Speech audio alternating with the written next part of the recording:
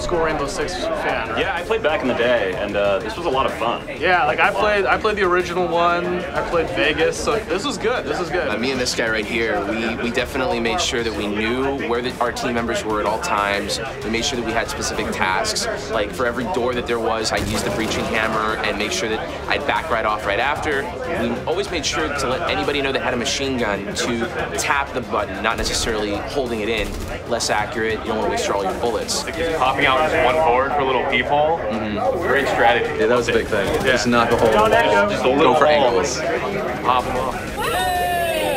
I think at the end we came together, but at the beginning we all kind of ran our own way. And I just went solo and died. That was where our downfall came. We immediately split up, as any tactical team will tell you, the best tactic, immediately split up. You went downstairs, you run out of ammo. You held up. Yeah. Everybody get back upstairs, what are you doing? I like the whole aspect of it being an actual team, where all have different characters and what we actually do is different. Here's the best part about this, which is like, all right guys, you guys are all loaded out with different stuff. You got breaching charges, you got C4, and then it's like, nah, here's what I'm gonna do. I'm gonna take my knife and punch through this door. Every single time, that's all we did. We just went to doors and punched through them. And things are coming at you from all angles, so it really is important to lean and kind of crawl, and it was good. I liked it. Yeah, it was definitely more nerve-wracking. Down faster, and with the bombers just running up to you and just screaming and blowing up, it was terrifying. Yeah, the big thing is just like the difference between playing a game and then actually like when you get that moment where your hands are like a little shaky and you're just like, okay, let's do this, let's please, God. No, it bounced off your head, the nade bounced off your head. Well, we've known each other for 10 minutes, and We're friends now. Are you friends? Yeah, I just met them in line. I was paired up. I was a solo player, so. We're all a team. That's what we are.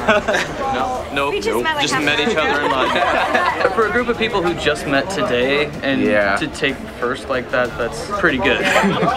This sense of nerddom just come together and Fellow gamers. Fellow gamers. Video games, it brings people together. Yeah, there's nothing quite like it.